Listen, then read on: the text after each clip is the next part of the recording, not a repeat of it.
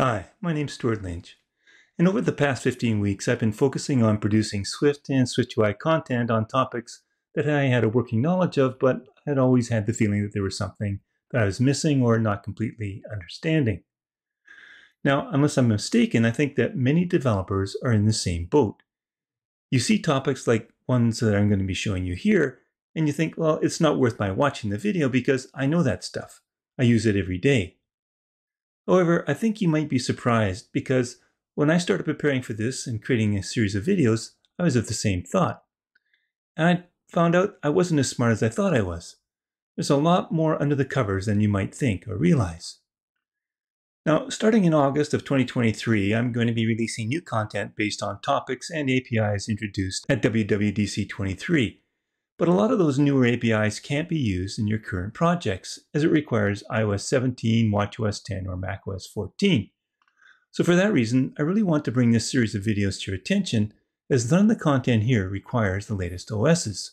Now, I consider each of these topics to be core for both understanding how Swift works and how to lay out your views properly in SwiftUI. So let me just briefly go through each of these videos. Now, I'll leave a link in the description below for each of the videos, but you can always find them all in the playlist link provided as well. Now, the introduction doesn't list the videos in the order that they are released, but rather organized in a more logical order. So I think that's the way to go here. So in this first video here, I take a closer look at what an initializer is for structs and classes, and how you can have multiple initializers. I'll step you through the convenience and custom initializers for Swift and SwiftUI views. Now, you often hear people talk about making your code more Swifty. And what exactly does that mean? I suppose it means different things to different people, but really what it means is to write idiomatic Swift, and by this I mean to write code that looks and feels like Swift, including Swift-specific language constructs and conveniences, and to avoid commons that might be more common in other programming languages. A big pattern of this is the trailing closure syntax that's used in this video. So I'll dig into what it means and help you understand how to make your code more Swifty. In this video, we'll learn how to extend the capabilities of a type like a string, an int, double, or an array by adding new methods, properties, and subscripts. Here you'll learn about the power of tuples, and I provide you with some practical examples that you might consider using in your own or future projects. Swift KeyPaths kind of always scared me, as I thought that they were really complicated to understand and use.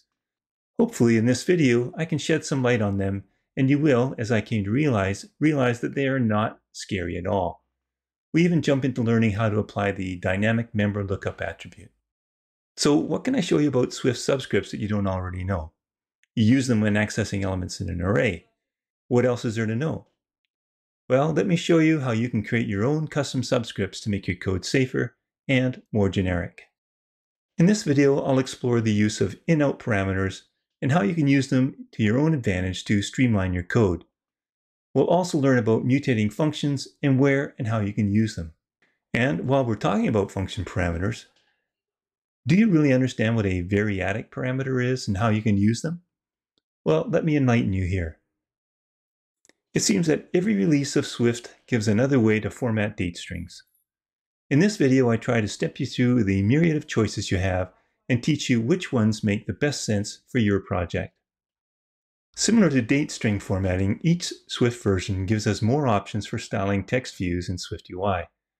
Learn about Markdown and various ways of using string interpolation to format your strings.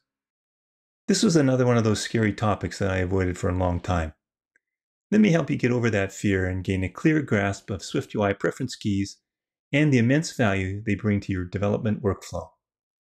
Did you know that Geometry Reader is just another container view in SwiftUI?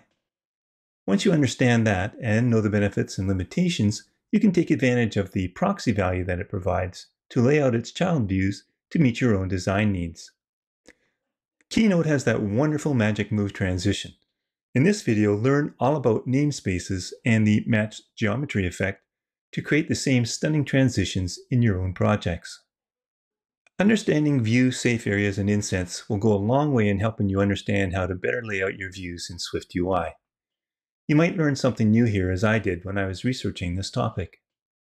The final topic in this series is SwiftUI alignment guides. Learn how you can adjust the positioning of your container subviews without using a spacer or geometry reader. It's amazing how much control these guides provide. Well, I hope you've learned something new in these videos.